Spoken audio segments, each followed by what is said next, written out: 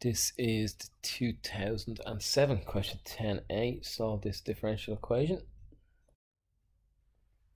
We have dy dx is equal to y squared sine x, so we need to divide by y squared. dy over y squared equals sine x dx. Now we need to integrate these, and we're told that y is equal to 1 when x is equal to pi over 2, which you may write as 90 degrees into your calculator, depending on what we're doing in this question. So we're integrating y squared, y to the minus 2. We'll go to y to the minus 1 over minus 1. I've put the minus in already, so it's just going to be minus 1 over y. So minus 1 over y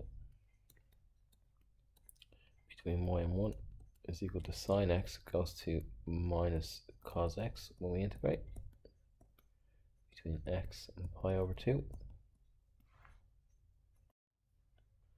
So we're going to get minus 1 over y minus 1 over 1 equals minus cos x, putting x in, and then minus, and we're going to have the cos of pi over 2. The cos of 90 is equal to 0 based on your knowledge of the unit circle up here.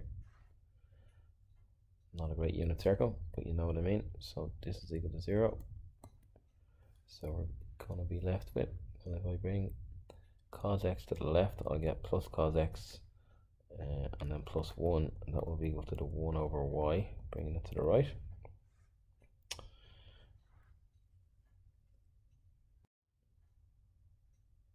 So either cross multiplying by y and dividing by cos x plus 1, or identifying them as fractions that we can invert, we get y over 1, or y is equal to 1 over cos x plus 1.